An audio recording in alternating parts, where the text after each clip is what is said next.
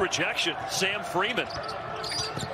And then slipping to the rim, another rejection. This time Mulcahy on the bench right now in this 4-4 ball game. Minnesota trying to take advantage of the Johnson-Mulcahy matchup, but Williams has other plans. He's got some swag, and you know he's got a lot of amnesia as well.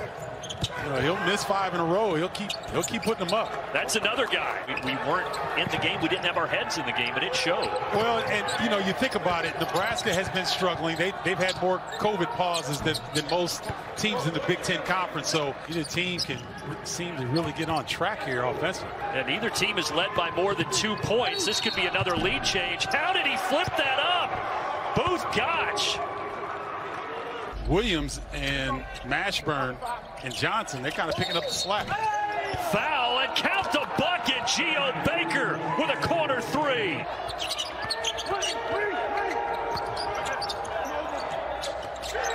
Baker, NBA range, doesn't matter. He can hit from anywhere. Rebound comes down to Young. Mathis on the other end, throwing it down. Largest lead for Rutgers. That's an exclamation mark to end the first half by the Scarlet Knights. Rebound to Harper. Harper sat most of the first half with 2 fouls. He averages 16 points a game. So he's key. And here a beautiful assist cross court to Mulcahy. Young stepping back on Mashburn and knocking it down from 3. Rutgers is in a zone. Yeah, it's an enigma, isn't it? That, you know, they shoot a lot of them, but they don't shoot a high percentage. And it's hurting them today. No from McConnell. Yes from the left-hander Jacob. He can really shoot the 3. He's got a lot more in his game, though, according to Coach Pitino. Up and in. There is Isaiah Enan through the contact. Maybe that'll wake him up. Geo Baker with a rebound. Outlet. Here's a numbers game, and they take advantage. Whoa, Young to Mathis. I go back to Brandon Johnson.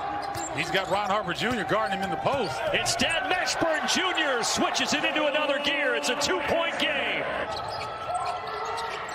And this could be it. Carr, yes, his first basket is the biggest one of the game.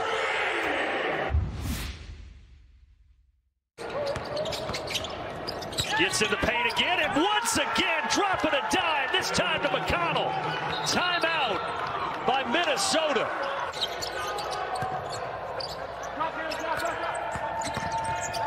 Mashburn Jr. driving on McConnell. What a finish!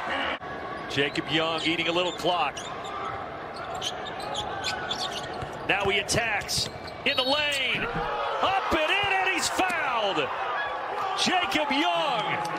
What a big shot for the Scarlet Knights. And the final couple of seconds tick away.